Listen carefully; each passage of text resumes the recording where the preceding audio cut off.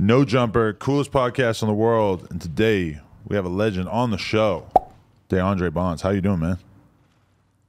Man, so much shit popping right now. The Choco Bites. But I'm doing great other than that. So those are not edibles, but he said that his sugar was getting a little low, so he wanted to tap in with some sugar. So he chose these, which have like a pop rock thing to it, instead of fucking with the Frosted Flakes, which for me, you just don't like them or what? I love Frosted Flakes, but I don't want to promote something that ain't paying me. Oh, I don't know. We could have put it in a little cup for you or something, you know? Well, then I probably would put some milk in it. Almond milk. This is just regular Costco water. We just throw the stickers on it because we were sick of having to rip the labels off. I like that No Jumper, though. The wettest water in the world, yeah. I'm going to pop that and drink that after this. The show. You got to stay hydrated. Got to, bro. You drink a lot of water? Not as much as I should, but I do try. What else do you drink? Alcohol. A lot of that or a little bit? Not as much as I used to, but right. You still tap in from time to time? Tap in, man. Drink coffee? Not as much as I used to, but I like it. Energy drinks? Not so much. Okay. Because you could taste the sugary. Oh, yeah. It's not even sugar. You could taste that it's not sugar. That's like a fucking garden hose of sugar to your brain. Bush, that shit just hits you. But I fuck with it, you know. Yeah, definitely. So how's life? How's everything going for you these days? Man, life is great. God is great. You know, I'm just manifesting my destiny. Right. Building it. Right. No, I mean, it's dope to see how far everything has come for you and everything. I feel like, you know, a lot of people probably wrote you off at one point. And to see your career doing well and you having this kind of resurgence and everything with Snowfall and everything has been pretty cool to witness. Absolutely. It's been great to be in it. I always knew I was going to get back. You know what I mean? You take a stumble, you fall, you get the fuck up, and you keep going. And I knew I would do that, and I'm doing it. Right. Snowfall is a blessing. Thank God for John Singleton recognizing and loving my talent as an artist. And gave me an opportunity. Excuse me for smacking. My sugar a little low. No, it's good. You smoke weed? I do. A lot or a little bit? Middle. Middle amount? Every day? Not every day, but probably every 2 other day or something. Right. It depends on if I need an appetite. If I like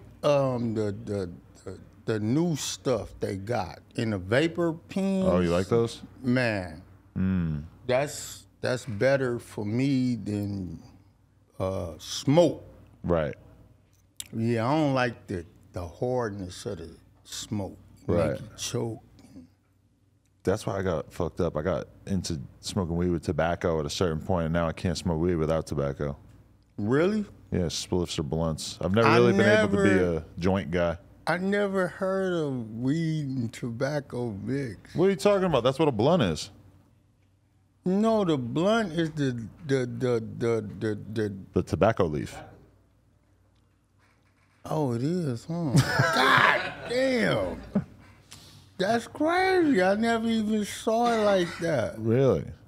Damn. I just, you know, I like marijuana. I love marijuana. I love, you know, I hit a cigarette when I'm loaded, you know. Tobacco, not too much. Right. But I will smoke. And, yeah, man, you know, these edibles and this new shit with the vape pens. I love that shit, man. Yeah. The edibles. Oh, I love edibles. That's a whole different level of getting high. And I don't never get high off edibles. You don't? I don't feel it. Really? I just think maybe I chew it, but it don't affect me the way the real marijuana, like blowing it. Really? Or vaping it. Yeah, no, edibles, I could eat all kind of fucking edible. I done ate packs of edibles. Right. And didn't even know I was high. Wow. That's impressive. But I don't know. People always, I've known some girls throughout my life who say, yeah, I'll do hella coke, and it doesn't do anything to me.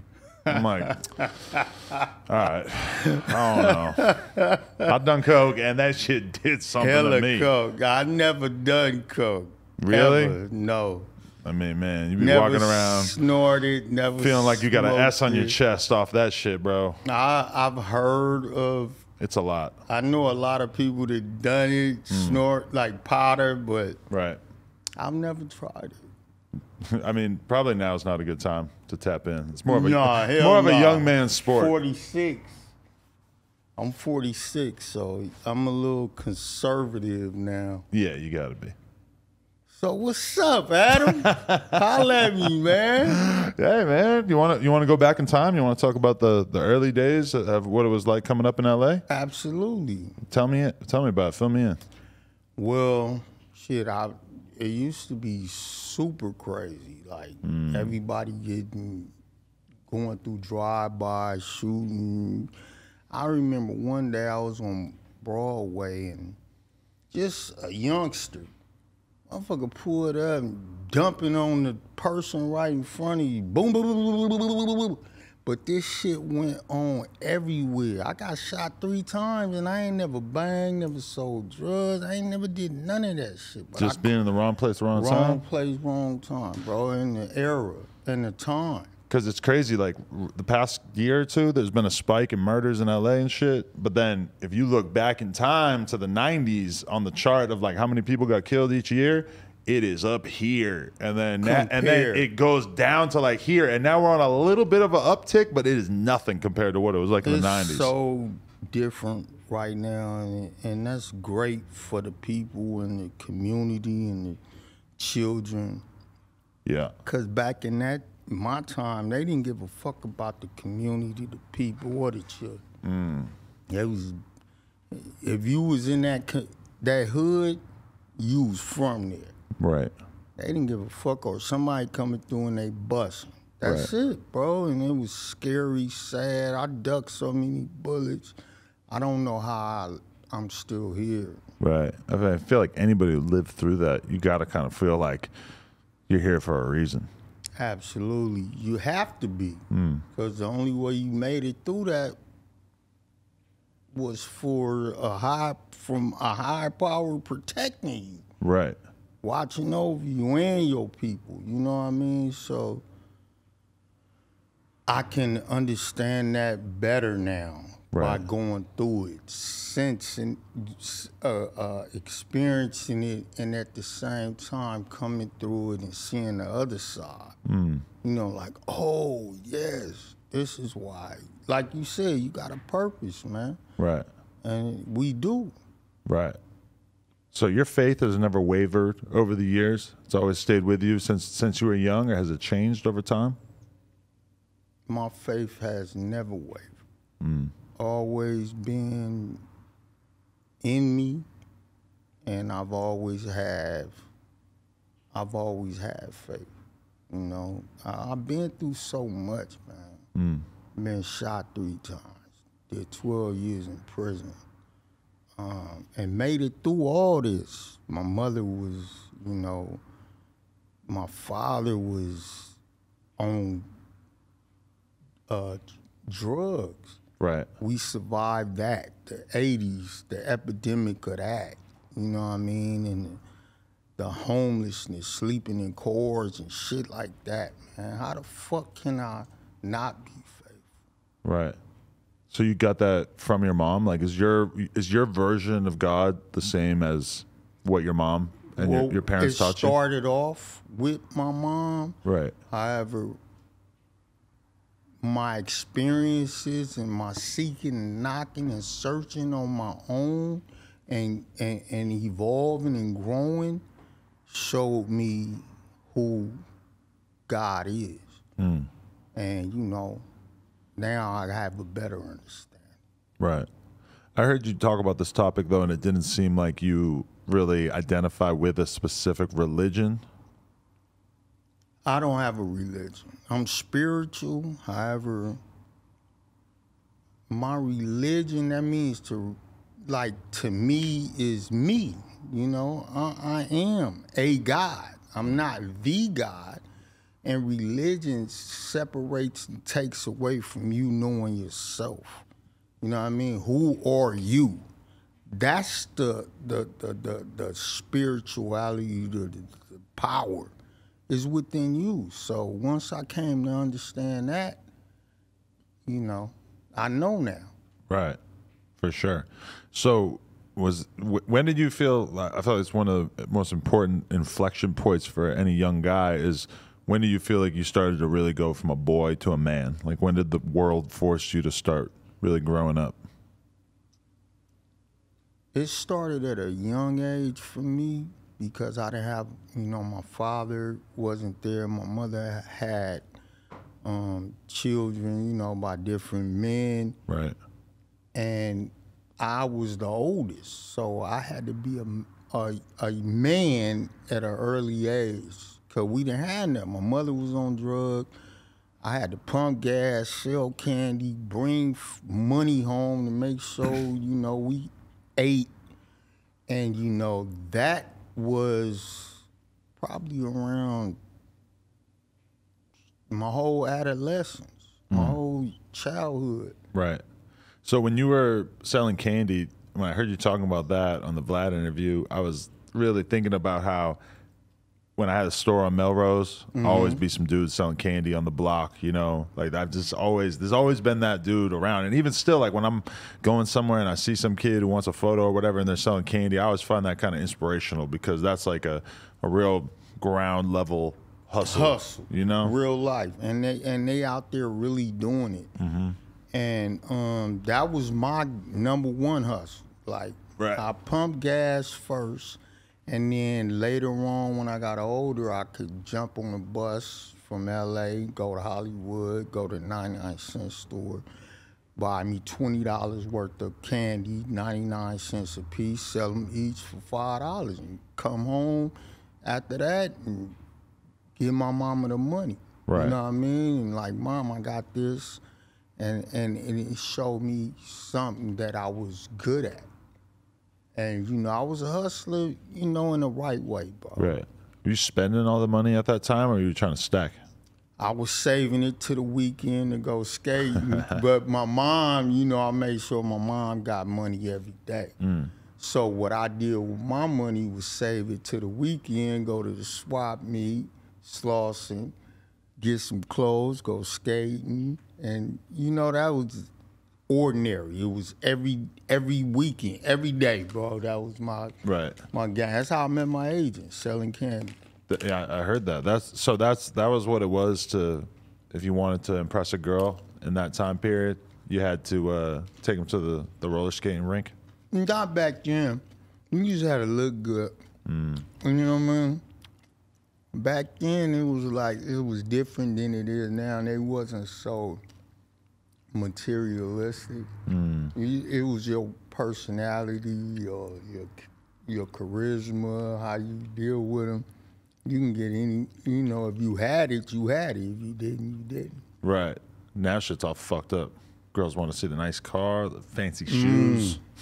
Man, I ain't got none of that. You don't fuck with all that materialistic shit? Hell no. You never been like that? No. Really? I've never been materialistic. I guess because you didn't really have shit coming up. So when you did get it, it wasn't as much as it is to everybody else. But that, to a lot of people, those are the people who end up being the most materialistic, is people who grew up with nothing and then they got $1 million. It's like they want the nicest of everything because they didn't have it. A lot of times when I say that I don't give a fuck about cars or having nice clothes or whatever, people would be like, yeah, but you're white and you grew up in the suburbs, so that's why you don't care about, because, you know, you look at like Bill Gates or whoever, they dress super fucking simple. What about Warren Buffett? Yeah, but he dresses like a bum too, right? Absolutely, because you know what I mean? But that's the way it is. Yeah. That's how I came. I'm like, you know, I get a little bit now. That shit don't mean nothing to me. Right. You know what I mean? What means something to me is the mind, the way a person thinks, the personality, the spirit. You know, that's valuable. Right. That's priceless. So I know that now. But I didn't know, you know, coming up, you had to go through that type of shit to understand that now. So if you haven't been through nothing, you're not gonna appreciate nothing. I want to hit that blunt. We could have somebody roll you a blunt. No, I'll take that one. Slide it to me, Adam. He said Rylee Adam, handed look, over. I got Adam Rylee, blessing me, man. On the set, man. It's just a roach, my friend. Man, I don't care. That's enough. That's all I need. Any more than that, it don't matter. It has some tobacco in it, just in case. Oh, that's now I'm Rylee, hooked. if you want to. Rylee, now I'm hooked. Roll yourself one and roll him one. Hold up. Hold up. This is what you was talking about with the tobacco and the weed? This shit cool. Oh, wow. Wow, You I like done it. hooked me on some new stuff. Damn, you bro. got Yuri's girl right rolling you This joints. ain't That's cool. Bugler, is it? I'm not sure. What are you using? Bugler? No. We use the American Spirits. That's that good shit. Woo. This is fire. Don't ash in the ashtray. You don't got okay, ash in my the bad, bro. in the My tra- bad. 'Cause you're gonna keep eating those. You right. But Oh, sugar's man. better now. Legendary. Yeah, because one thing I was thinking about is whenever I see or I hear about like NBA players and rappers and they're spending, you know, $20K in the club in a night, and I'm just like, bro, like, there's gonna come a day where that 20K, fucking 20K, that's what I said. AD That's- talks about this you shit like could it's do normal it. to me. That's a business. That's what I'm saying. That's a startup. That's what like a teacher makes in a year. Maybe Come on. maybe a little more, but I mean, shit. No, that's fucked up. I know. A teacher, out Right. of all people, the ones that teach us how to be and bring out who we are, Right. get the less. I know. That's sad. I know. And you never hear anybody being like, we should pay the teachers more. I think we should pay the teachers the most. Yeah. That would be nice. Fuck the pastors. That's why we got all these weird ass teachers. They all got I blue mean, hair and shit. If you get the right teachers, if they would get the right money, they would do the best. You know what I mean? We are, well, let me just be quiet. No, I feel you. But okay, so you were doing your candy thing and everything. Was your mentality on, I'm staying out the streets, I'm not getting in trouble, I'm not trying to be somebody who's gonna end up in jail? Like, would you say you had your head on your shoulders straight at that time? Yeah. All my life, you know, after seeing and growing up amongst and in the midst of it, it showed me what I don't want to do. So I started to, you know, focus on what I wanted to do. What is my dream? What do I want to go? What do I want to? What do I want to be? And that's how I, you know, ultimately got into acting, because that was my dream. Had acting even entered your mind before you met your agent, or how did that transform? No. Acting has been a dream of mine since I was like 12. What made you want to act? Watching movies. Which ones?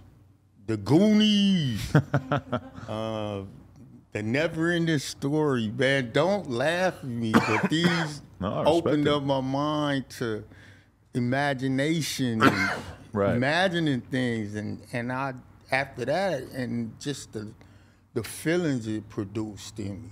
You know what I mean? Seeing these things, you know, say my name. You know what I mean?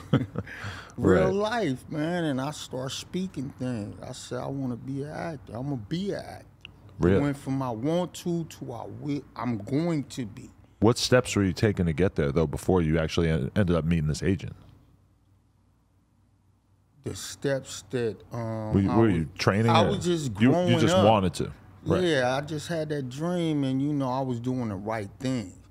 I wasn't robbing, I wasn't killing, I wasn't stealing, I wasn't, you know, in the streets necessarily the way that other people were. Amongst me, my cousins, my friends, other niggas that excuse my language. You Go know crazy. what I mean? It's YouTube. Real life, bro.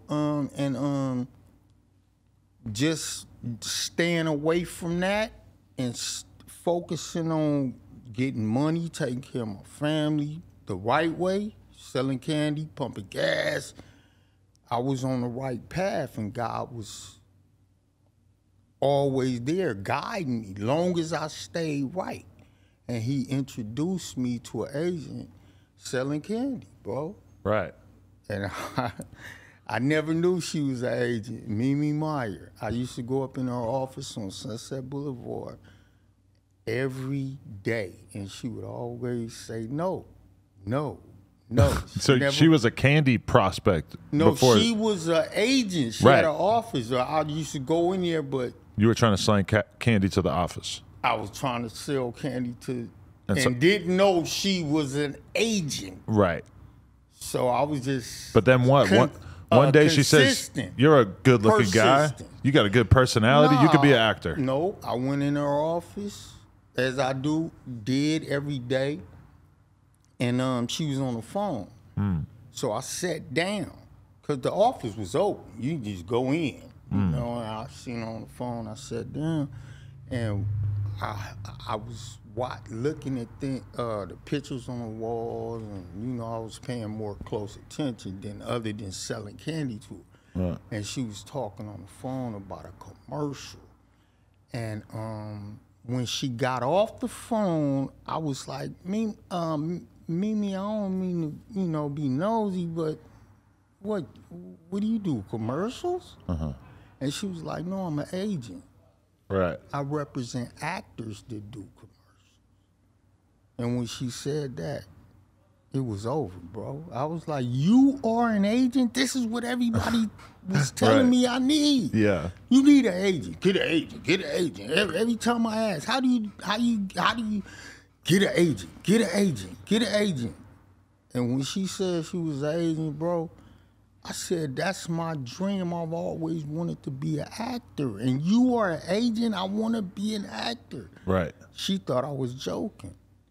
She said, if you serious, take this IHOP commercial sides, you know, for a commercial for IHOP. Go out in the hallway, come back in and do it.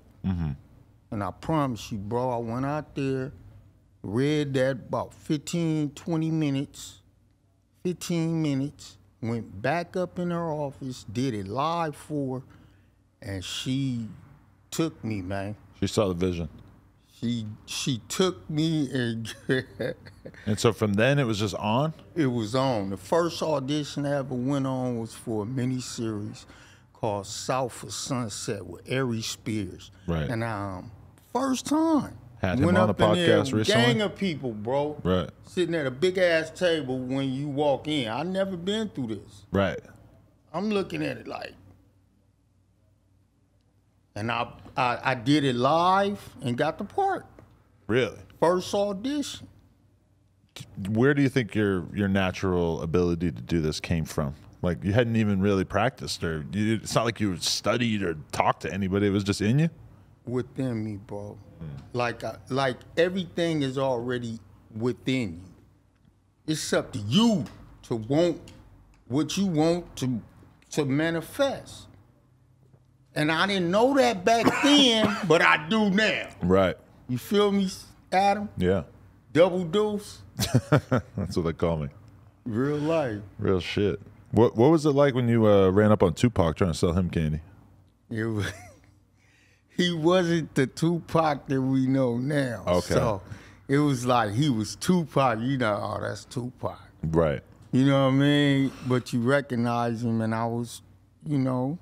Yeah, he was hot at that moment. Like that, he put out the round we go, the underground just don't stop.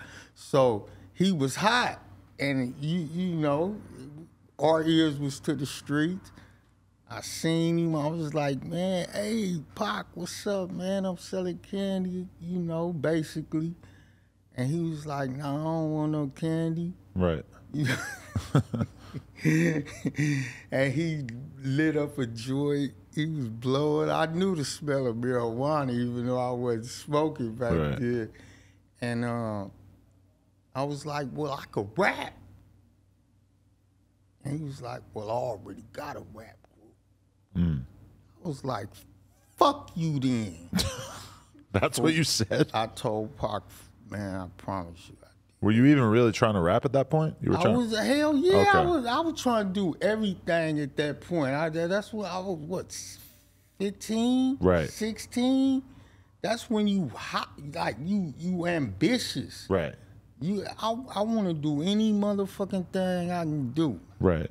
So you said, fuck you, Tupac? I said, I mean, you know, it was just like I'd have told anybody that back then. 16, right. I was wilding too. Man, I fuck you. What was his response? Because this was before he went full thug life, right? Oh, my mama, man.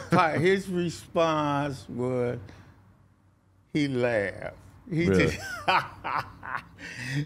That's his response. I mean, you're a young kid. Selling candy. Were you gonna beat your ass? Yeah, man. I mean, he probably would have, because I done got into it with a gang of motherfuckers out there selling candy. Really? Not pot. Right. You just end up squabbling random people? Hell yeah, it's crazy out there on Sunset, man. Yeah. Damn. Legendary. Okay, so then you start getting consistent work. The candy shit's done as soon as you get your first job. As soon as I did the first audition that I booked, man, it was on. I was going out for everything. Right. I didn't sell candy no more. You're doing commercials and movies at the same time? Whatever opportunity, whatever audition my agent sent me on, and if I booked it, commercials pay better too, especially international commercials.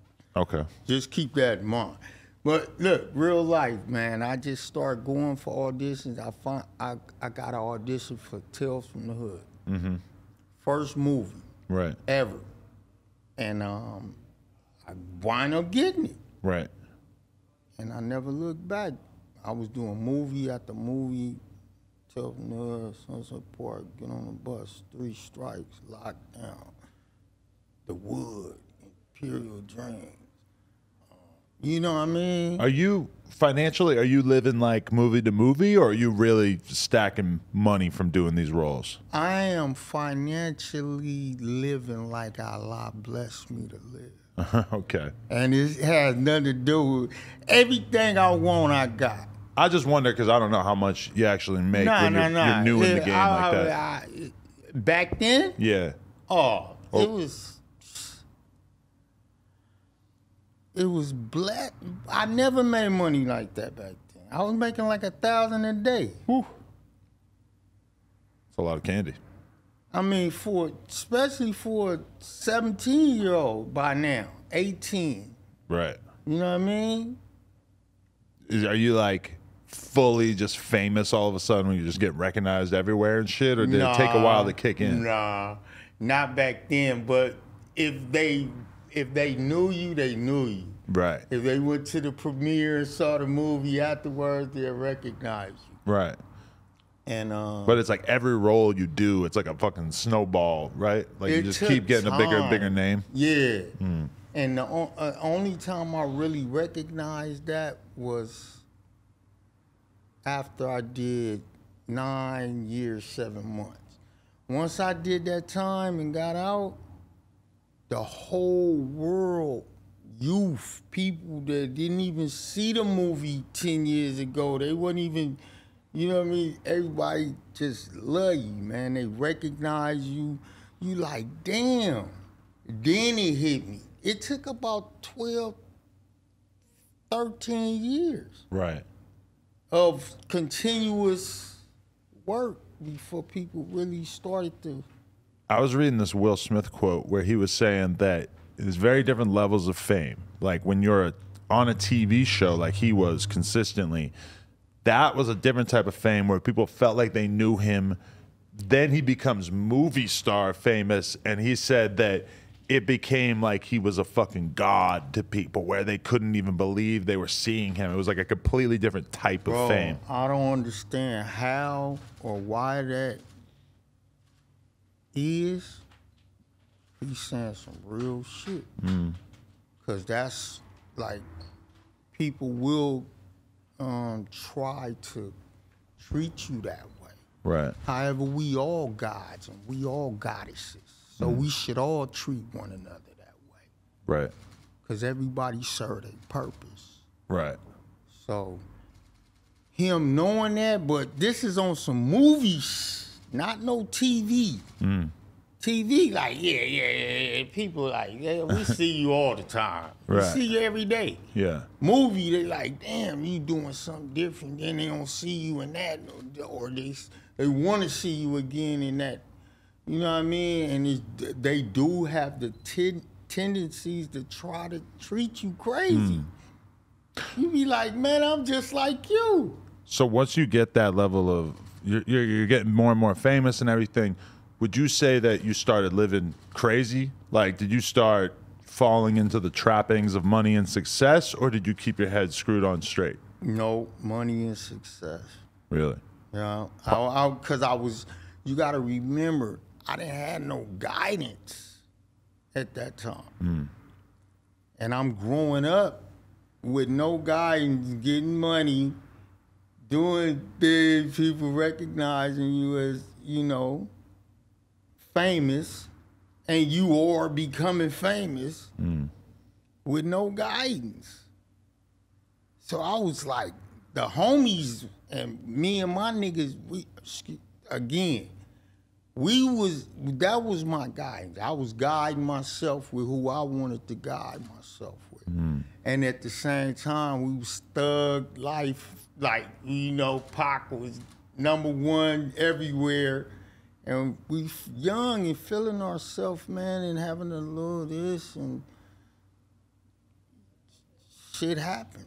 And then you crash, and you have to pay the consequences. But you still kept your head on straight enough that you were able to book more and more roles and continue your career and everything, even if you were kind of...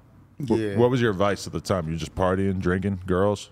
Clubbing, girls, just out. Smoking, you know what I mean? Marijuana, drinking. About 22, 23, 24. You didn't get into like hard drugs? No, never. I respected my observation of people to use that. Right. Enough to say, I'm not gonna do that. And my mother used hard drugs before. So, and she's been clean 30 years now. So it's like, man, I know the effects of that shit. But at that time, I would imagine that in Hollywood, you're seeing a shitload of people doing cocaine and stuff all the time, right? Yeah. I just was blessed enough and protected enough to not want that shit. Man, what do you mean did I see that? I saw a lot of that shit. Right. Cocaine? And, you know, but that I don't remember, you know, that's neither here nor there now. Right. Well, it was for a purpose to learn and prepare me and show me what not to do and why not to do. Right. Definitely. In the lead up to the situation that ended up getting you locked up, where would you describe what your mental space was? Like, were you in a good place, or were you kind of wilding out? I was beautiful, bro. I wasn't doing too much. Right. Wilding. You know, I get into little physical altercations and things like that in the club because whatever the reason may be. But it wasn't like I was a danger to myself or the people around me. Because, you know, we was just chilling. We was having fun. I was still booking roles. I just booked a movie with Denzel. Right. Antoine Fisher. And I was in a happy place. You know what I mean? I'm like, man, now I got one with Denzel and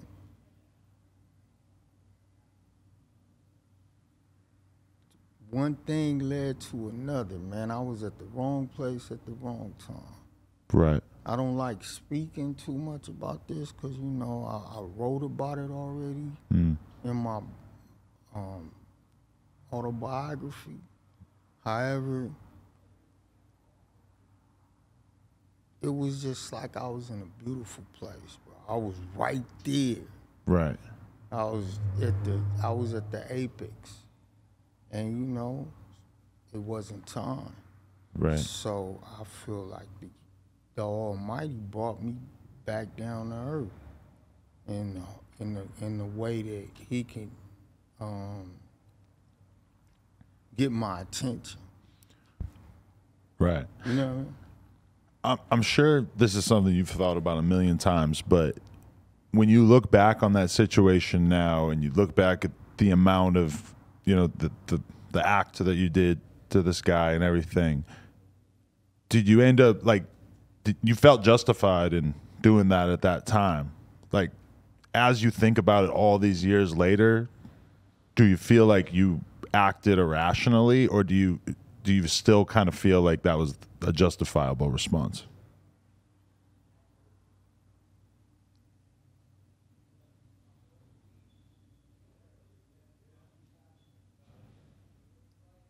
It wasn't me that was acting on anything, I guess, irrationally, or him. You know what I mean? What happened, happened. And it wasn't planned.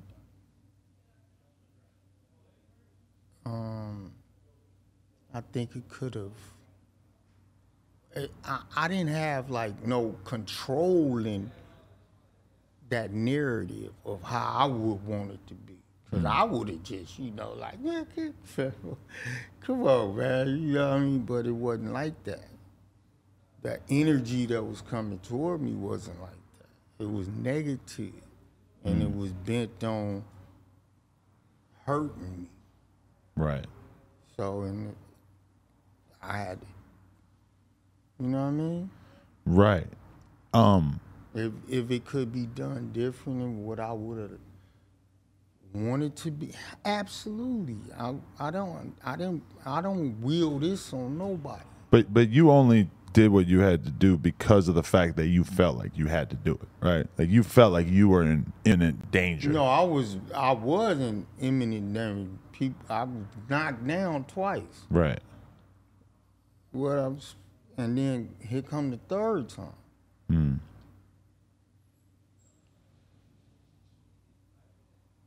I want to move on from that. For sure, yeah. I mean, if people want to hear the full breakdown, it's out there. Yeah, you know, they could find it. They could read my book. Right. But so, okay, where was your headspace at as you are preparing to go in and well, I mean, you get locked up right away. You never bailed out before you ended up doing your sentence? What was my headspace? I was about to do a movie with Denzel. That was my headspace. Right. I'm thinking this is all a dream. Right. And it wasn't. It was reality. When it happened, did you feel like the people around you, I mean, people always say that Hollywood is fake. Did you feel like people around you turned on you, or did you feel like people were loyal to you?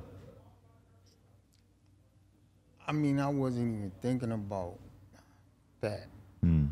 I was just some other thoughts in my own self and about what's going on and a lot, you know what I mean? Not only about me, but about him. You know what I mean? This shit was real. This wasn't nobody that I had issues with, or, you know what I mean? But it's like, man, my head was, I'm in a county jail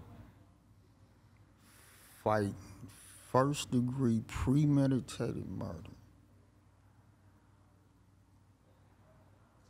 That's where my head was at. I wasn't tripping off my career. I wasn't tripping off. I was tripping on my family and my life. That's it. Right. Like, man, how the fuck did this happen? Where? When? Who playing this shit? Did that impact your faith, or was there ever a moment where you really started to question what you believe in? That intensified my faith. Really? Absolutely. Magnified my faith. Because I'm in there, man. And I know I ain't supposed to be in there. For what? What happened? Why did he, you know what I mean? But it's neither here nor there with that. What it is this. I need to know what's going to happen in my future. Please let me know. Pray, cry, beg for forgiveness, all that. Genuinely, from my gut, from my soul. And went to sleep in the county jail and got the answers to everything. Really? Real life. I don't even want to go into that right here.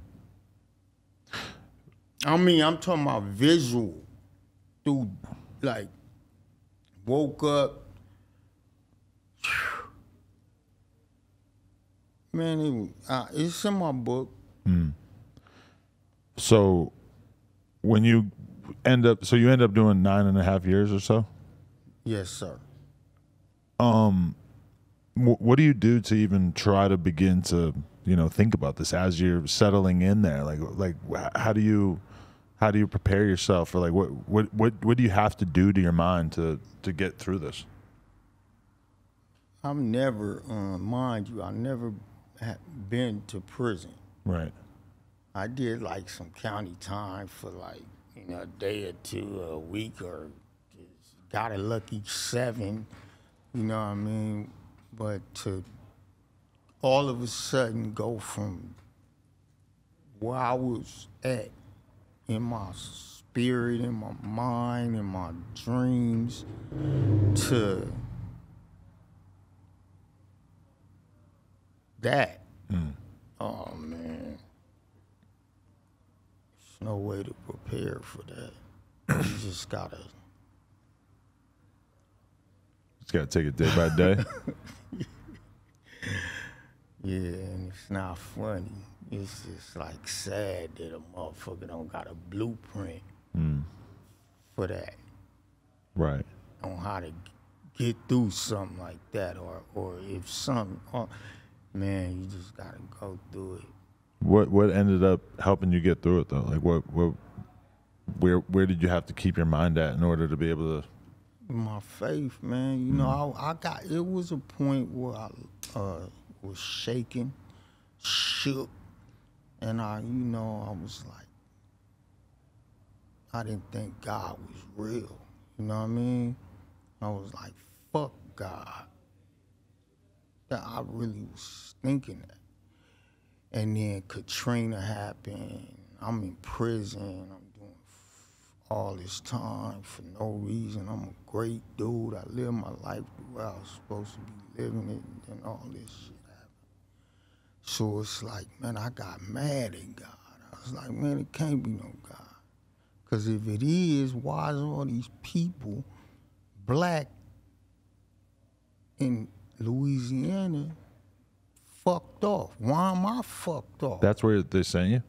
This is what I'm saying to God. Oh. If you real, why is all my people fucked up? Right. And I got so mad. And then, God revealed himself to me. And not only that, he showed me who I am. Like, you a God. You a baby God. You God. You my son. Towards the end of the sentence, how'd you feel? Or like, I was super. Were you? Are you nervous? Like it doesn't even feel real that you might be like. How long in advance did you know that you were getting out? Is it like 6 months where you know that you're basically? About 2008, I was ready to get out. I got out. I got out in 2011. That was my date. But you start preparing for that in advance. You know what I mean? Right. So it was like, And by the time when it was time to hit, I was working out all night, couldn't sleep. It was on my cell phone, you know. Well, I was renting one from somebody else at that time. Right. And, you know, just anxious, man. Super excited for another chance, another opportunity to see my family, be with my family, take care of my family. And get up out that place, man. That place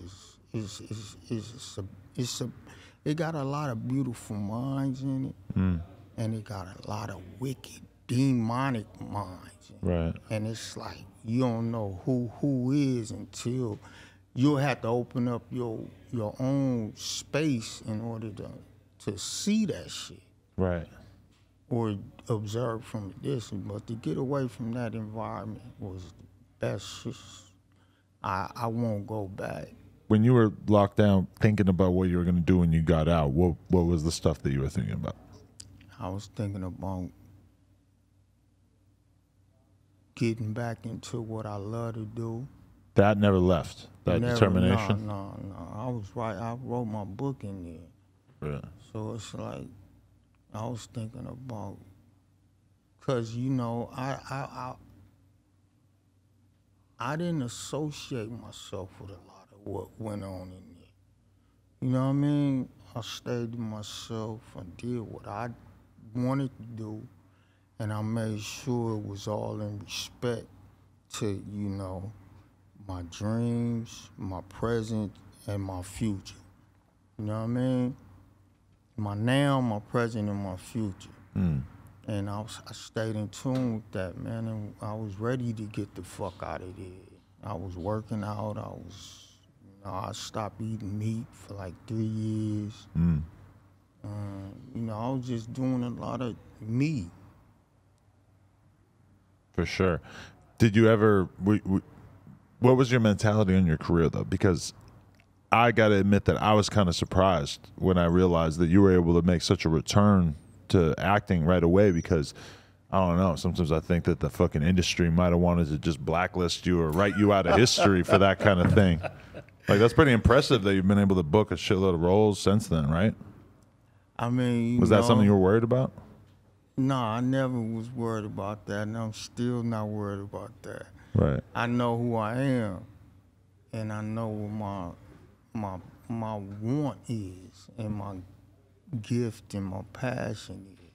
So acting is, you know, that's how I get my paper. That's how I express myself. That's how I let go of all that negative energy and express that positive energy.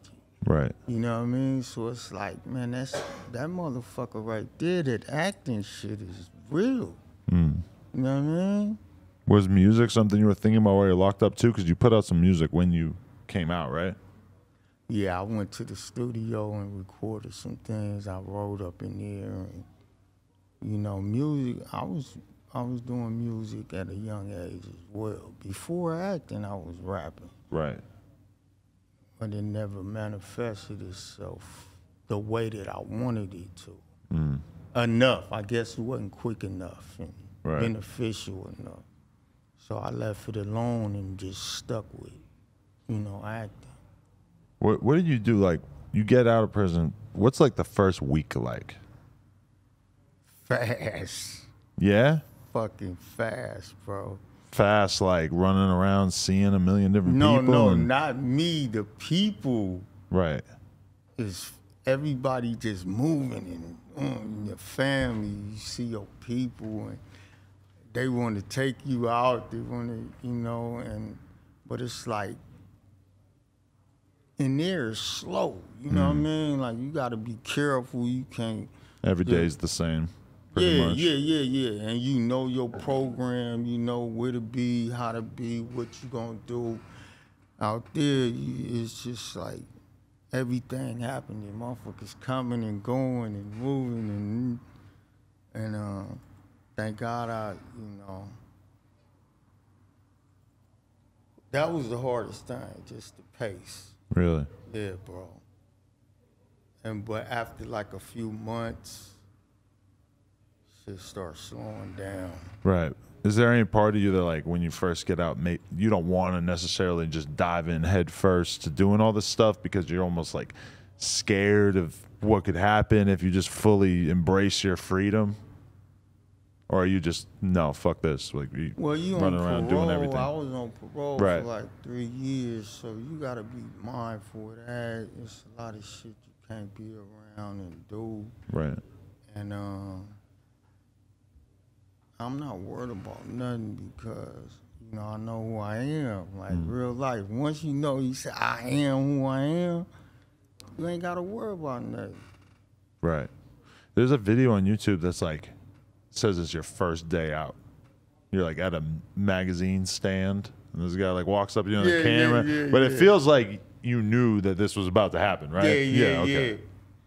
Was that actually your first day out? That was my first day out. You just went straight to this magazine stand and filmed this little video with this dude? Yeah, man. You know, motherfucker trying to just get some views, right? Bro. Let a motherfucker know he out, man. That's all. I mean, that's smart.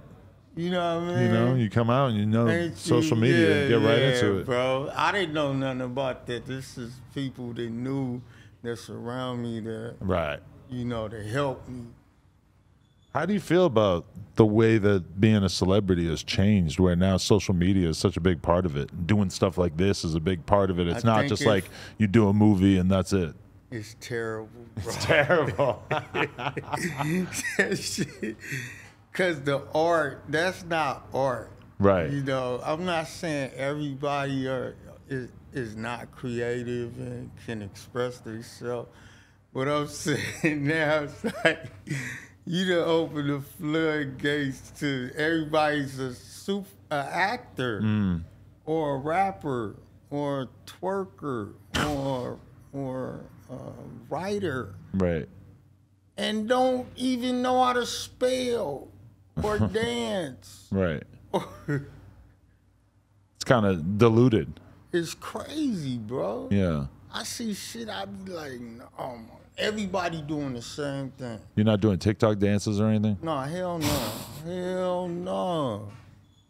I mean, that's what it is to be famous these days, right? That's what all these rappers and artists are bitching about, is that the labels are forcing them to do TikToks. I'm not mad if that was for like the little teenage, like from a certain age to a certain age. But for grown-ups to be copying and then you got the babies, man, no. No. That shit, everybody do the same thing. They're gonna have a challenge. Here go the challenge. Yeah, it's all about challenge. Everybody gotta do the same dance. Same thing. I ain't never been in one of them. The first one I saw was the ice bath challenge. I remember that, yeah. Man, are you serious? That was when that kind of thing seemed like new and interesting. Now it's like every fucking artist is trying to make this to fucking promote their new song or whatever. It's like, we get it. Who gives a fuck? I mean, with the ice bath, there's some commitment. You know, you got to take a bucket of ice to the head. That shit sucks. At least you're doing something. Now it's just like, cold hey. Too. Yeah, just do this, do that. Yeah. Oh, man, whatever, yeah. It's a weird shit world. Crazy, bro. Yeah, it's terrible. Right. So, how did the Snowfall role change your life? How'd you find out about it? I heard about Snowfall. Well, I first learned about Snowfall when I was in prison. Really? Yeah. And so then you get out and you get this role relatively quickly? I had some connects with John Singleton. That's my brother, Mr. Singleton. You know, rest in peace. Yeah. Had you stayed in touch with him while you were locked down? He stayed in touch with me. Really? So that was him, like, holding you down, looking out for you all those years later. That's actually fucking amazing. Well, it wasn't like we just talked all the time. Right, but I mean, he sent me texts or not texts, but emails, and we met on the set of The Wood. Right. You know, so he had saw me do a scene, and he was like, man, you know, I got something for you. And this was way back in 90. You know what I mean? Right. and I think it was Baby Boy. To put the math together, but I wound up going to prison, so I missed out on that. Right. And but then for him to still look out for you at a time when you needed it all those years later. That's how real he is. That's the realest shit ever. As a man, bro. As a person, that's just how genuine, and he want to see everybody win and want to win. If you want to win and you got that resilience in you and you got that drive, why not? Right. And he was just a catalyst, and I love him for that, man. You know what I mean? As soon as I got out, you know, it didn't happen overnight. We took, you know, patience is the virtue, and then something came up, and he was like, "You want to read for this part?" I was like, "You know I do." It's like, all right, and brought me in. I read for the executive producers, him, his business partners, and the directors, and they hired me, man. Right. They called me that day on my birthday, March 19th, 2020. Okay. Yeah. Right. So why did 50 end up taking shots at you? Oh, man, my bro 50, man, I don't know, man. 50, he is one of the greatest businessmen and artists of all time. You know Entertainer, troll. He's I mean, I don't even know what a troll is. Troll is good. It's good? Yeah, you know, well, I mean, the way he trolls is good. He knows it's not like it's a secret that he's out here manipulating the fucking shit and making people respond and do crazy. You know, he's just out here. He loves to find somebody to just sort of like ping him on the head over and over. That's what got him on, jacking for beats. Yeah. He took everybody's music and used it against him. How to Rob. There you go. Yeah. Real life, but the first ones, you know, was killing them, jacking for beats. Right. But it's just all in the art, man. It's just like if I want to go against the hardest actor on the motherfucking planet. And I can't because I'm that guy. But so his quote, if I'm not mistaken, was, "Your career is going to be dead after Snowfall." He said that? Is that what he said, I believe? I don't know. If he did, that means it's going to be alive. But why is, I don't even get how this materialized, because to me it's like, why the fuck is 50 thinking about you like that, right? What it was is, I think I said something like, if you tired of all the executive producers all in your movie scenes trying to steal your shine, come on over to Snowfall. See, that's some shit 50 taught me. He don't even know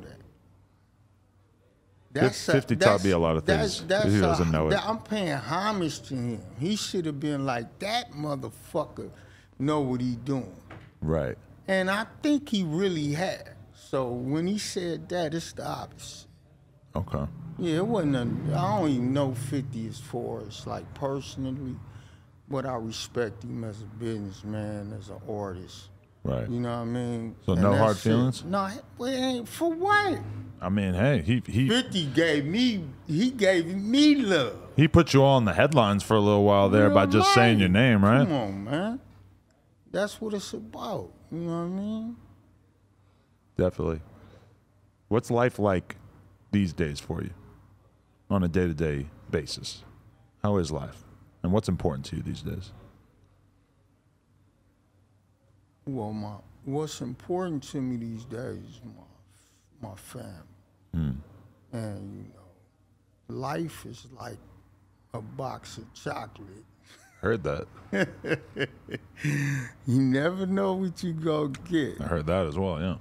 But I'm always ready and prepared for it. And anxious, you know what I mean? Like in a patient way. I'm designing this, and I'm in full control of what I'm in control of. And what I'm not in control of, that's not my business. I don't even worry about it. You know, so that's how I'm moving right now. For sure. What are the things that bring you the most joy in life at this point, aside from the acting? My son. How old? 8. 8. Yeah. You still with the mom? Yeah, that's my baby. Wow, okay. 8. Yeah. Wow. How many years have you been out? I've been out right now. 10? No. Because I went back. I did another 18. Yeah, what was that about? I had a knife on me. And that's a no-no? No, yeah, that's a no-no when you on parole. Right. And it gotta be legal. I mean, it gotta be a certain. So you had a machete? I had a kitchen knife on me, What? bro. Why? Doing what? Tripping. Running around the neighborhood, or? Yeah. Really? Yeah. Yeah. Barking on somebody and then the cops showed up, or? No, I just got into it with somebody. Right. Yeah. What was it like going back for the 18 months? Worst at the knives. Really? Yeah. Damn. Yeah. Was it different? Like, where was your headspace at? My headspace was that I've been there before. I know how to do it now, but why the fuck am I back up in here, man? How? Why? Right. You know what I mean? When was this? I did, shit. What was it? Like 2016 and 2018? Yeah. Must have been brutal not seeing your kid, huh? Oh, yeah. He was up there with his mother visiting me, you know. But it was fucked up for him to have to see me in there. Mm-hmm. Yeah. It's crazy. Like, what mine? That's me? Oh, shit. We're close to having to wrap it up, but there you go. I'm ready. On the house. No, you can keep that one. Oh, I'm keeping this one? All right. I'm going to see what Riley's rolling is like. Interesting. Woo. Oh, it's Donnie. Well, then I definitely know what it's going to be like. Oh, yeah. You got a cannabis line or something? What's going on? Oh, yeah. For sure, man. Yeah, that's my, I got that original, that OG Stacy coming out, that Stacy OG. Mm-hmm. It's being cultivated by green light growers. Okay. And, you know, it's a strain. I said I was in the wood. I was like, man, I should make a whole album about smoking weed. Right. But now, you know, we just coming out with our own strain. Right. Called StacyOG.com. You can check it out, see the cultivation, what we doing, how we doing it, sativa, and the indica. And, you know, just, man, making something out of nothing. The world has come a long way. You were probably locked down with a bunch of dudes who were in there for selling weed. Oh, yeah. Everybody in there, I knew motherfuckers was doing life for selling weed up in there. That's crazy as fuck, right? Crazy. But, you know, it is what it ain't what it is. Right. For sure. Well, I mean, it's good to see you in a good headspace and having everything going smooth in your life and everything, you know? Appreciate that, Adam, man. Real For sure. life. Anything else that we should know about? Anything you got going on that the world needs to know about? You know, man, just, you know, Stacy OG, stay tuned, stay supportive. StacyOG.com, that's how you can get some of my merch. I got a book coming out called Real Life, DeAndre Bond's story. It's already written. We gonna have that transformed into a screenplay, and I'm a direct, executive produce it, you know, cast. I'm doing the whole thing, man. I'm tired of, you know, it's about that time. Fire. And, you know, I got a little, I'm making everything that I touch turn to platinum. I like You know it. what I mean? Gold, platinum. What's another precious metal? Myrrh. Myrrh. Y'all fuck with myrrh? That's a cinch, right? Like I mean, what, didn't they bring? myrrh? They brought Jesus that, right? Frankincense and myrrh or some shit. Hey man, I appreciate you having me on, Adam. Man, this Appreciate was cool you, man. as shit, man. I wish you much myrrh in your future. Hey, likewise, man. Might have to keep saying that. Myrrh? Myrrh. Myrrh. People don't talk about myrrh enough. Remember Nelly? Would you myrrh me? Yeah, myrrh me. There you go. When we make the myrrh song, you could do a little line right there, like sort of mix those two together. I like that. Man, myrrh. Myrrh. All right. It was great getting to tap in, man. You're a legend, and it's good to see you in a good place in your life. And it's a great tale for all the people out there. Keep your head screwed on straight and keep selling that candy.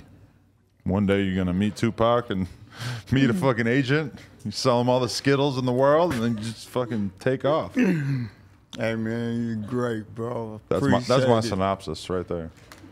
Appreciate you, man. Likewise. Legend. All Thank the you. time, yes sir. My man. DeAndre Bonds, No Jumper, coolest podcast in the world. Check us out on YouTube, Facebook, Snapchat, TikTok, patreon.com/NoJumper, all that.